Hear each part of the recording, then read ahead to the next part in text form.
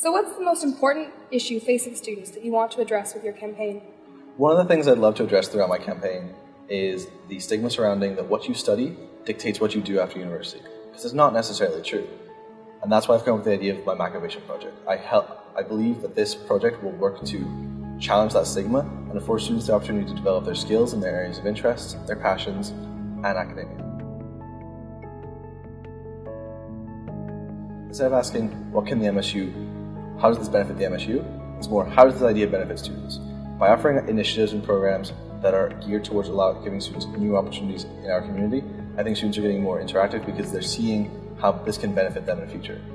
I relate it back to the Macavation project simply because graduate schools are going to ask, what makes you different from other students in your program? Being able to sit there and say, well, I've done the 4 following things throughout my year, McMaster, I have these skills, this is what makes me different, that's going to be great. And a lot of students are seeing that, they're recognizing it, and they're getting really excited about what that project has for them.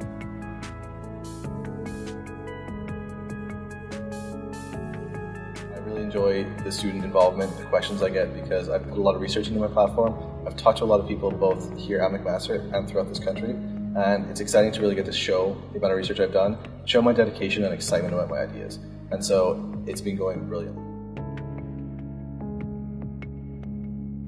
The one that seems to come up the most is, what am I going to do as MSU president to be more accountable? I actually have a very interesting response to that because I've modeled it after the McMaster Engineering Society.